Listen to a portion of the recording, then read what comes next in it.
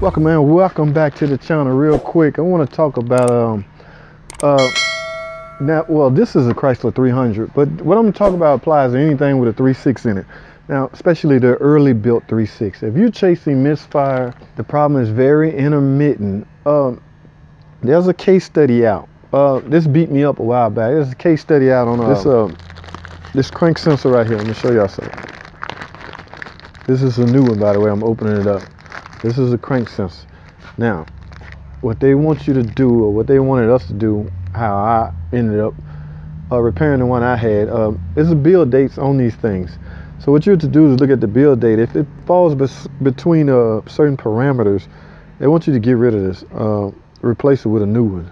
Okay, they have been apparently been redesigned and rebuilt and redesigned. So this case study, I'm gonna try to find the information and post it up. I'm not sure I can, but I'm gonna do it anyway for my subscribers, because I don't leave nothing from my subscribers.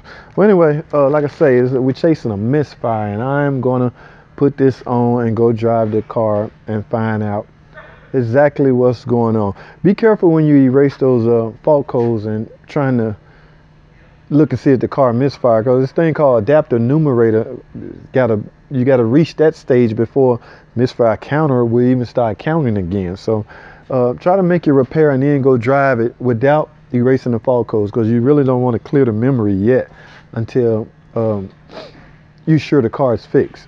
And then you clear it and then you go drive it and see if it returns. That's how you verify if it's repaired or not. All right, so let me get this crank sensor on and I'll get back with y'all, man. We'll see how it goes.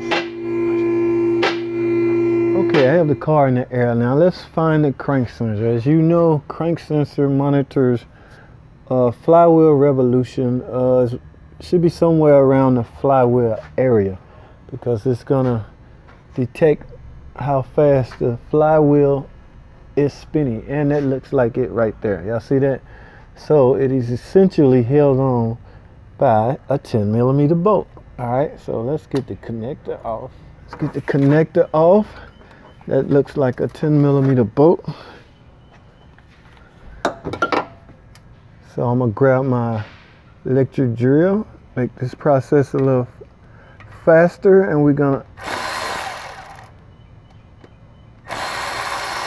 unscrew the 10mm bolt so we can gain access to the crank sensor. All right, and it's not that bad to do. Just be careful, you know, if the car hot, and you may have to wiggle it like I'm having to do now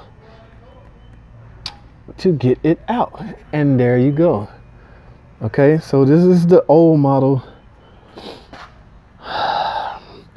that happens to fall inside of that build date Chrysler was talking about.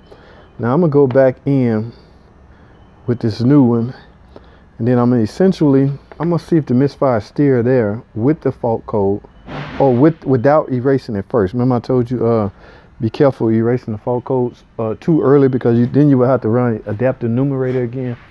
So I'm gonna put that in and go drive it. If the misfire is gone, I would then erase the fault code, erase the memory, reset the adapter memory, and deliver the car, and that would be a wrap. Okay, I just want to give y'all a heads up. There's a batch of these out there that was built wrong, I guess, the early built models. Okay, so be careful when you're dealing with misfire. It could very well be your crank sensor. All right, so thanks for watching. Comment, subscribe, and I'll see y'all on the next video to get this crank sensor put in.